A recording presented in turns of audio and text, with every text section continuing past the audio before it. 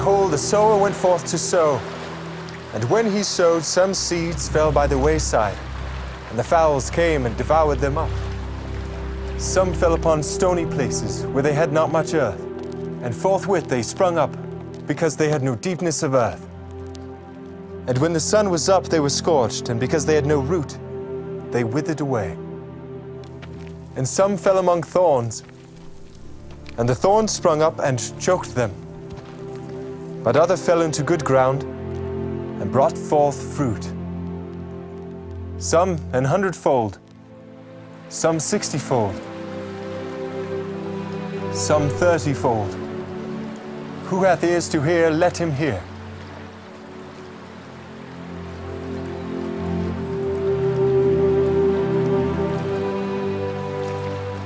Why speakest thou unto them in parables? Because it is given unto you to know the mysteries of the kingdom of heaven. But to them it is not given.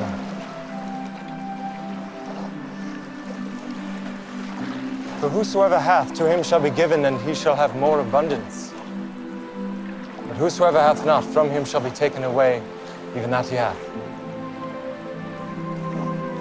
Therefore I speak to them in parables. Because they seeing, see not. And hearing they hear not, neither do they understand. And in them is fulfilled the prophecy of Esaias, which saith, By hearing ye shall hear, ye shall not understand. And seeing ye shall see, and shall not perceive.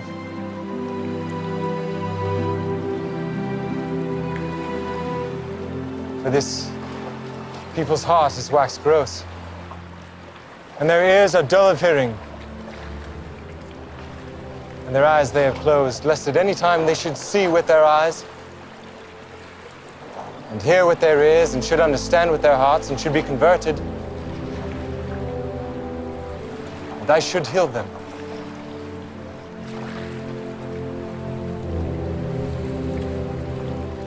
Blessed are your eyes, for they see, and your ears, for they hear.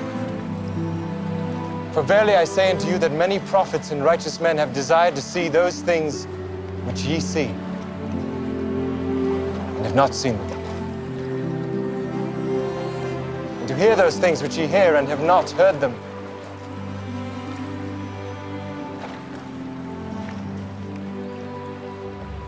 Hear ye therefore the parable of the sower. When anyone heareth the word of the kingdom, and understandeth it not,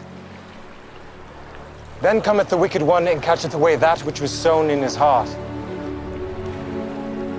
This is he which receives seed by the wayside. But he that received the seed into stony places, the same is he that heareth the word, and anon with joy receiveth it. Yet hath he not root in himself, but dureth for a while. For when tribulation or persecution ariseth because of the word, by and by he is offended. He also that receives seed among the thorns is he that heareth the word, and the care of this world and deceitfulness of riches choke the word, and he becometh unfruitful. But he that receives seed into the good ground is he that heareth the word and understandeth it, which also beareth fruit, and bringeth forth some 100-fold, some 60, some 30.